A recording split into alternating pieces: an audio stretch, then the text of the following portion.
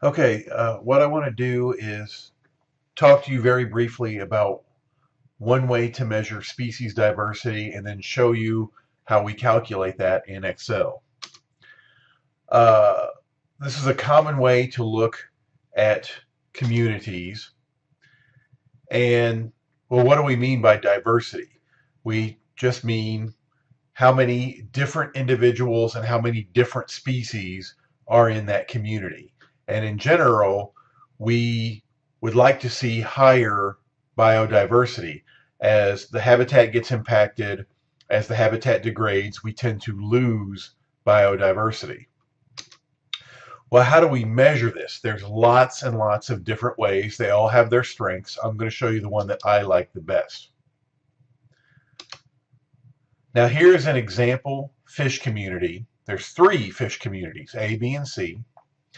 And you see on the left, we've got several different species of fish. And for each community, we indicate how many of that species we find. And you'll see that the communities are all about the same total size, but if you sample them, they would look very different. The first way we look at diversity is called species richness, and that's simply how many species are in each community. And so if you look at the bottom row, you see that we have the same species richness for community A and community B, but much lower richness in community C. And you can probably see one problem with using just richness. If we use richness, A and B look very similar. But if you look at the numbers of individuals in each of those species, these communities are very different. And so this is a different concept that we call species evenness. So how the numbers are distributed among the species is species evenness. And if they're evenly distributed, like in community A, that shows higher diversity. In community B, we have most of the individuals are in one species, and we only have a single individual in the remaining species. That's low diversity. And so community A is more even. And so we like to take both of these into account when we're calculating species diversity, both the number of species and the distribution of individuals among species. So what we need is a mathematical formula that combines richness and evenness and turns it into a single value. And that single value can be used to compare communities. And ideally, the bigger this value, the more diversity, and the lower this value, the less the diversity. So the one I'm going to show you is called Simpson's Diversity Index, and it does just that. And I like this index because it has an interpretation based upon probability. So Simpson's is basically the probability that two randomly chosen individuals are from different species. Now think about that for a little bit and see if that makes sense to you. So this index runs from 0 to 1. And if it's higher, that means more biodiversity. Well, does that make sense?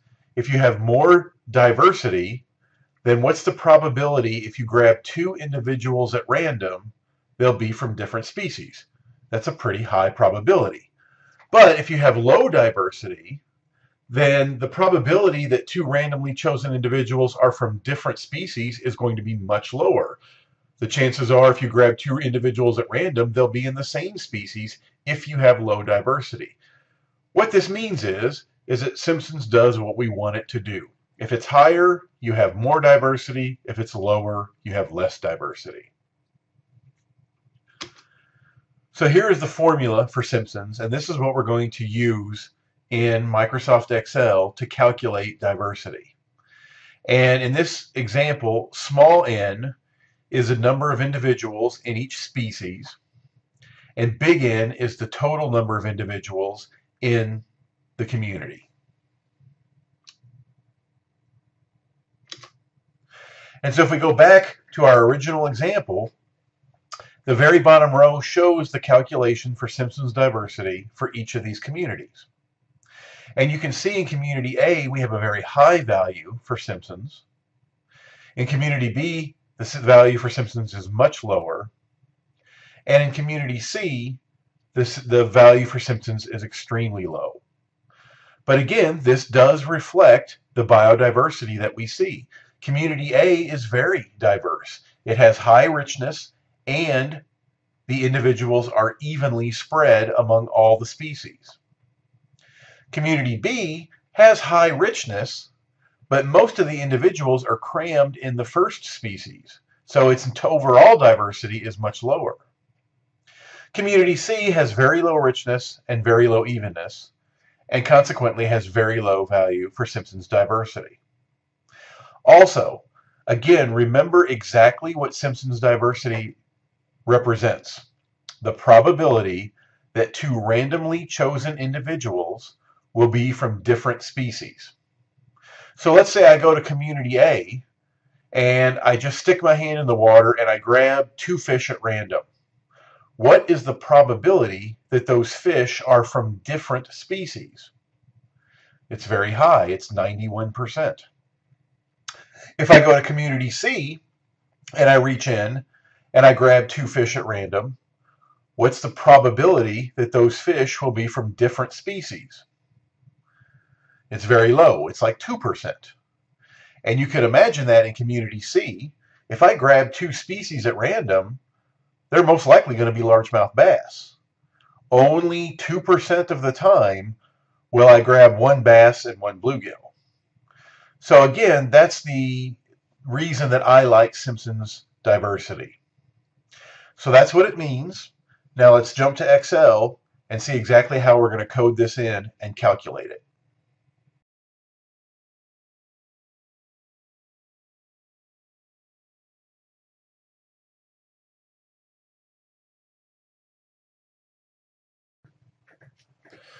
Okay, so now we're looking at Excel, and we're looking at what was community A in our early example.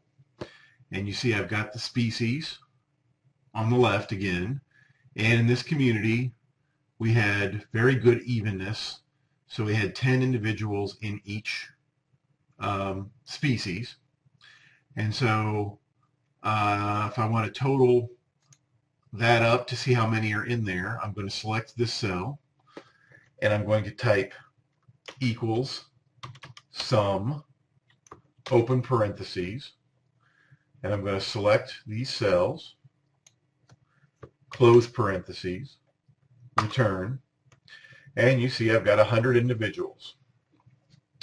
Now if we look down here, again, this is the formula for Simpson's diversity, and you see that we need to take the number in each species and multiply that by the number in each species minus 1.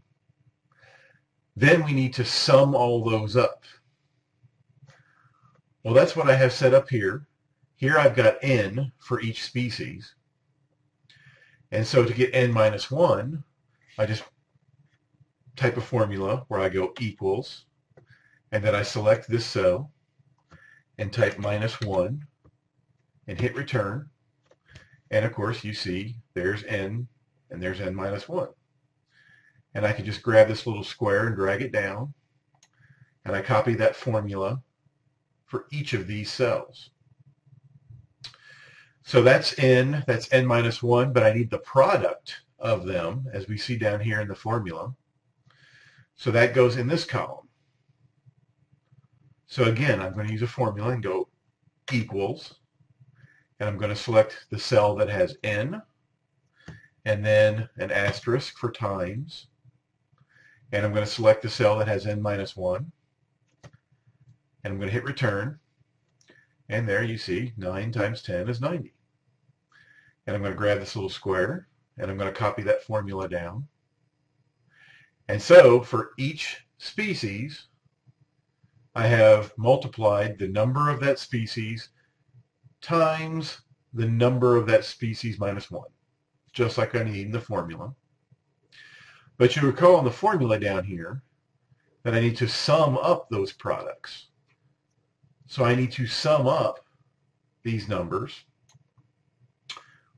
Well, I used the sum in this cell to sum up these numbers.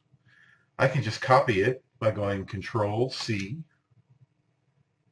and then select this cell and go Control V. And if you look, I'm on this cell, and if you look at the formula, you see that it's summing up these numbers now. If I double click on this cell, it shows me which numbers are being summed. So by copying that formula over, now I'm summing up the numbers that I need summed up. All right, so now I've got all the values I need. I'm going to come down here, and in this cell, I'm going to actually calculate Simpson's diversity. So I need another formula. I'm going to type equals 1 minus, and then if you look at the formula, it's 1 minus this whole big thing here.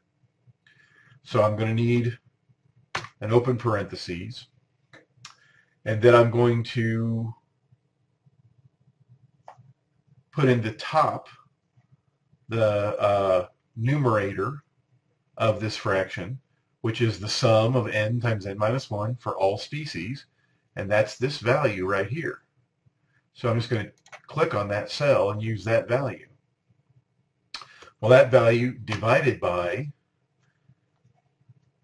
this is the total number of individuals times the total number of individuals minus 1. So to get this entire thing on the bottom, I need another open parentheses. And first, I need the total number of individuals. Well, we already did that. We summed up the total number of individuals. So I'm just going to select this cell. And I need to multiply that by that cell minus 1. And so I just need to close a parentheses, and close a parentheses, and close a parentheses. And there I have it. And when I hit return, I get my Simpson's diversity. And if we drag over the PowerPoint from earlier, you see that that's the value of Simpson's diversity we calculated earlier. And so the beauty of doing it this way, I'm going to go ahead and save my Excel file. Save often. The beauty of doing it this way is now that it's set up, I can calculate Simpsons for the other two communities without much effort.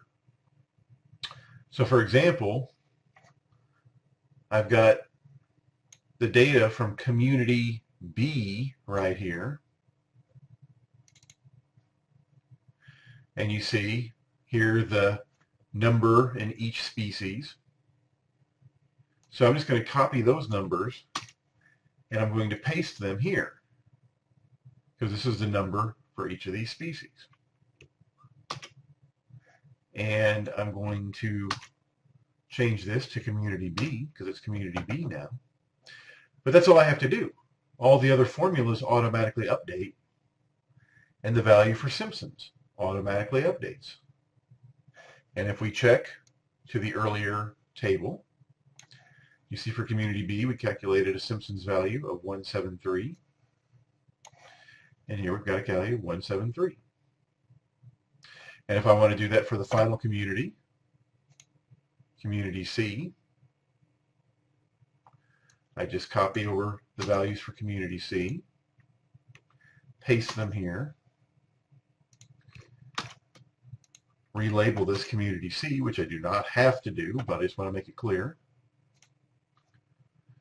And you see that this needs to go away. Okay. You see that, just like before, we've got 91 largemouth bass, 1 bluegill, and nothing else. So we have very low richness and very low evenness. All the formulas updated. And as the Simpson's formula also updated to 0.022, and here I have 0.023, that's rounding error. So it worked.